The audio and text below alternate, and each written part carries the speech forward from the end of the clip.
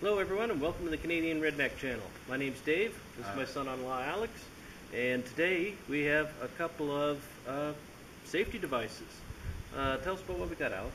Well, we got two seatbelt harness devices here that in an accident they deploy to hold your seatbelt in place. But I've converted them so that way instead of holding things in place, they come out the end. Why would you do that? Because that's how I like to roll. Fair enough. Okay, we have them bolted to an anchor so that they hopefully won't fly anywhere. We're going to fire them at an old dryer, our dryer that quit this winter, and see if it'll go through or bounce off or whatever.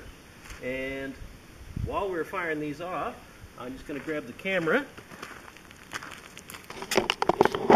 While we're firing off the seatbelt anchors, we are going to be over here cowering behind the backhoe like little girls.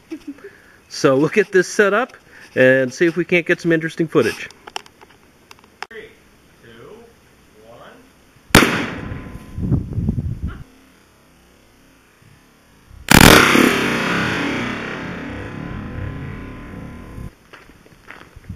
We definitely got a hit. That's pretty good aim right there, center of mass. Right on. It didn't go through, it bounced. It did penetrate the first layer though. Made it cry. And there's no sign of the projectile anywhere. We have cannon number 2 set up. We'll step back over there and set it off too. Fire. 3, 2, 1.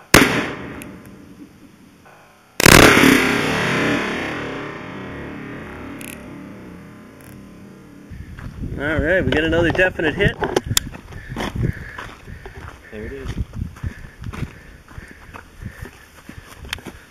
It made a nice little gouge in the door, but again, did not go through. It dented the inside. This is the projectile with the cable anchor. There we are. And it's a little bit warm. Not bad, but it's starting to get warm to hold on to, so I'm going to drop it now. So, as you can see, these safety devices aren't as safe as what they claim to be with just a little bit of modifications to them. And that's why also you see why Alex and I aren't allowed to hang out together unsupervised. Yeah. Hope you enjoyed the video. Like, subscribe, share, and hang around for possibly another installment of Ridiculously Dangerous Safety Devices. Thanks.